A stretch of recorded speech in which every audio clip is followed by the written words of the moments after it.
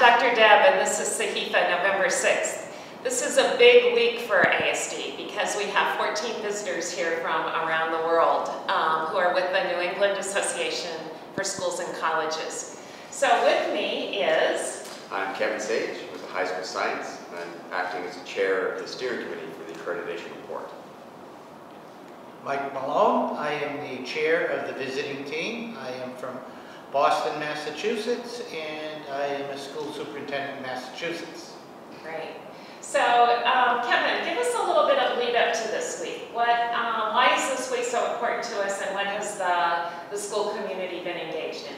Well, essentially this is the culmination of about a 2-year process. We've done an extensive self-study of various areas of the school, from curriculum to operating systems, financial, governance, support, faculty, pretty much every facet of our operations. We've prepared reports, looked at identifying areas of strength and areas that need strengthening, prepared reports connecting with our strategies for our school improvement, and we've compiled them into a very concise report for Mike's team to, I guess, compare and gives recommendations on their findings. Great. So Mike, you are chairing the team. Tell us, what are you doing this week? Well, most of the team came in Thursday or Friday morning, and we had a meeting that evening, Friday evening. And then another meeting Saturday morning. Actually came over to the school, toured the building to see what is here. And then what we do is take all the reports that were done, which were done very well, and looked at them, and we divide our team into different groups where everyone looks at a different section of the school. And we come back and is together as a team evaluating. And what we will do is look at it and validate what the school said that they do and what they would like to grow. This is a growth process, a school improvement process.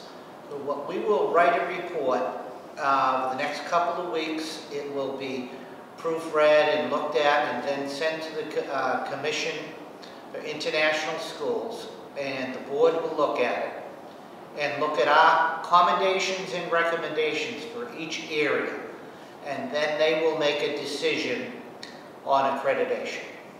Great. And this occurs every 10 years, so this is a very big visit for us. Whereas there are reports submitted every year according to the goals that we set, and there is a midterm 5-year visit. This is the big one, the 10th year. So it's been very important to us, and we see it absolutely as an improvement model to help us move to the next level. We thank you for being here. Any impressions of the school that you'd like to communicate? I want to thank everyone here for the great hospitality, and also everyone in Qatar for being so accommodating and friendly to all of us. We come from all over the world, the team members. There are 14 of us, and everyone's been making a comment about how professional everybody has been and accommodating and helping us, because it's a lot of work to do. What we will do in these 6 days is look at all the work that these folks did for the last 2 years. So thank you. And your report will be available to the school community, so that please know that we will post that report and have it available for everyone to read. And we will take our self-study and we will take their report and merge them together along with some strategic planning for the school improvement process and model for the next 5 to 10 years. Kevin, any final thoughts? No, I just think it was a very rewarding experience. The team we worked with, from the steering committee to the visiting team, and to all the teachers and parents and students involved, and it was an incredible process. And I'm glad we only do it every 10 years. And that's Sahifa. Thank you.